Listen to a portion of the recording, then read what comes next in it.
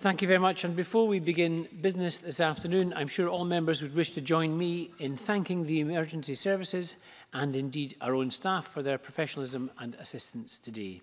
I would also wish to thank all members for their patience while the issue we dealt with earlier was resolved. Thank you. We now turn to the first item of business, which is topical questions. Start with question number 1 from Ruth Maguire. Presiding Officer, to ask the Scottish Government what its response is to the recent Child Poverty Action Group report, the Austerity Generation. Cabinet Secretary Angela Constance.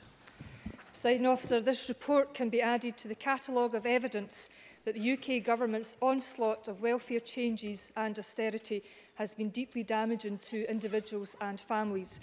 The report shows that across the UK, universal credit will push a further 1 million more children into poverty. 1 million more children. And I, Presiding Officer, find that utterly appalling, and the Tories should be thoroughly ashamed of themselves. The member asks for the Scottish Government response to the report, and I can't put it better than the CPAG Chief Executive Officer, Alison Garntham, when she said, since 2010, rather than investing in our children, UK Government policy has been creating an austerity generation whose childhood and life chances will be scarred by a decade of political decisions to stop protecting their living standards. Which goes to show that it was just pure rhetoric when Theresa May said, on becoming Prime Minister, that she wanted to tackle the burning injustices of having different life chances if you were poor. So, Presiding Officer, it's time to protect our children and reverse these destructive cuts. Ruth Maguire. Child Poverty Action Group have said that this report shows that the Tories are guilty of a colossal failure of public policy and breaking their promise to reward those who work, and that their policy decisions make the Scottish Government's pledge to end child poverty in Scotland much harder. Would the Minister agree? Minister. Presiding Officer, I do of course agree where the Scottish Government is demonstrating a very clear ambition to eradicate child poverty by setting ambitious targets. The UK Government's decisions are pushing 1 million more children across the UK into poverty. And of those, the Child Poverty Action Group state that 900,000 will be in severe poverty by the end of the decade.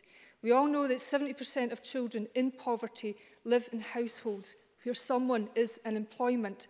And so, with the Tories' policies working against us, the challenge to reduce and ultimately end child poverty is indeed significant.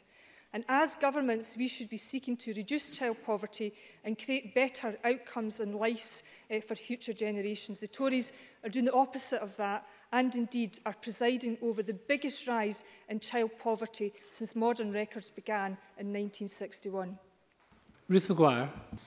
I thank the Cabinet Secretary for that answer. The Child Poverty Action Group report reveals that cuts to universal credit will push up child poverty across the UK by 1 million. Would the Cabinet Secretary reiterate calls that the UK Government must halt the rollout of universal credit and fix the major mistakes in this benefit that are seriously hurting the people of Scotland? Minister.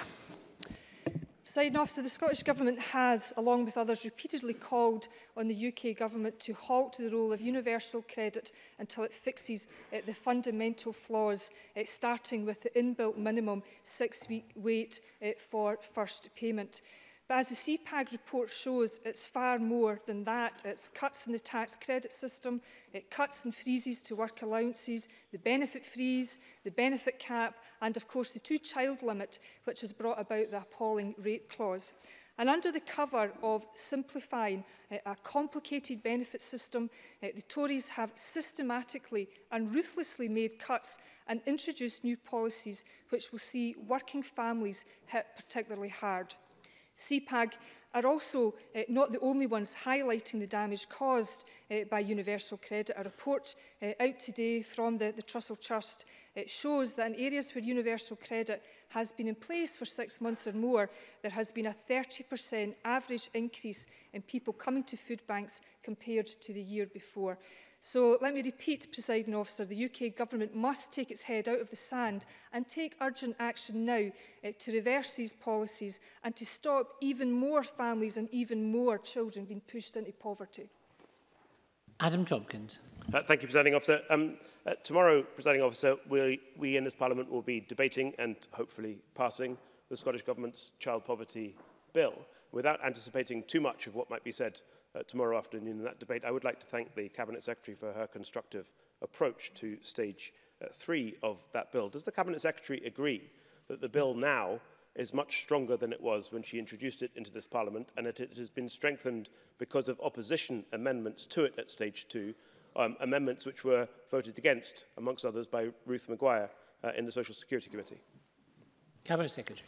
Presiding Officer, we will indeed, I believe, come to a historic moment tomorrow, again without preempting Parliament's decision, when I hope that we will unite across this chamber to push forward with our child poverty bill. A child poverty bill that was not in this government's manifesto, showing that this government is always prepared to go above and beyond the commitments that we make in public during elections and in our manifestos and in our programme for governments. We want to do the right thing, and I've welcomed the engagement across Parliament with regards to the child poverty bill. And the child poverty bill will, of course, strengthen our hand in Scotland to address child poverty.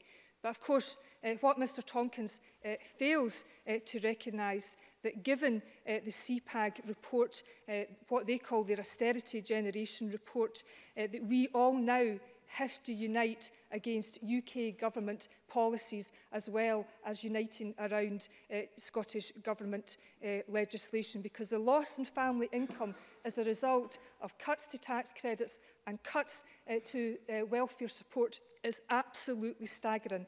We will know that the poorest 10% are at risk of losing 10% of their income. That's £450 a year.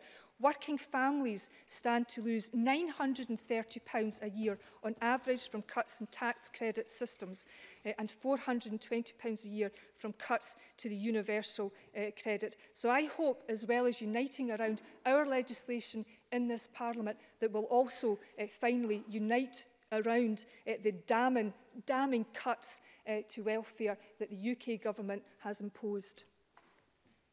And Polly McNeill. The Austerity Generation report outlines that freezes and cuts to universal credit work allowances will leave lone parents as high as £710 a year worse off. Does the Cabinet Secretary agree that universal credit is hurting the poorest and lone parents in particular, and it's right that there should be cross-party working to halt it until this system is fixed to be what it should have been? And can she outline what assistance that the government might be able to offer to lone parents who are the hardest hit? Cabinet Secretary. Presiding Officer, thank Ms McNeill for her question. There are a range of initiatives, investments and endeavours that this government is currently taking forward.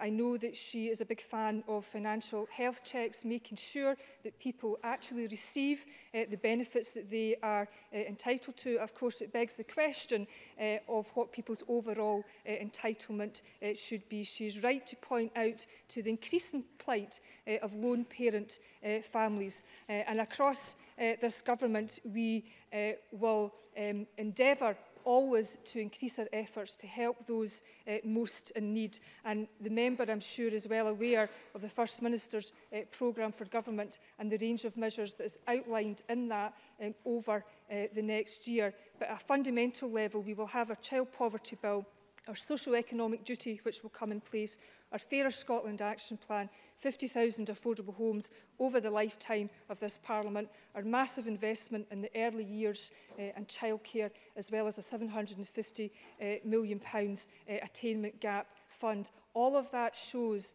what we are doing now. And as we move forward from our child poverty legislation, the question always will be, what more can we do and what next, not least for lone parent families? Thank you very much. That concludes